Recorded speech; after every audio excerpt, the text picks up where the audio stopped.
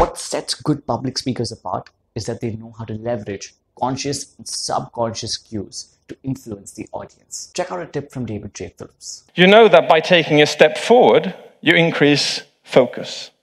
You know that by tilting your head slightly to the side, you increase empathy. You know that by changing the pace of what you are saying, you increase focus. And you know that by shifting yourself lower, you increase trust. And you know that by lowering your voice, you get anticipation. David Phillips is one of my favorite speakers, and you can check out his TED Talk linked in the description. But the main idea is, no matter how many techniques we learn, it's difficult to actually execute on them if we don't practice. And the best way to practice skills like the one that you just saw in the clip is by video recording yourself giving practice speeches. We can rewatch the video and self-evaluate exactly where we might be going right and where we are going wrong.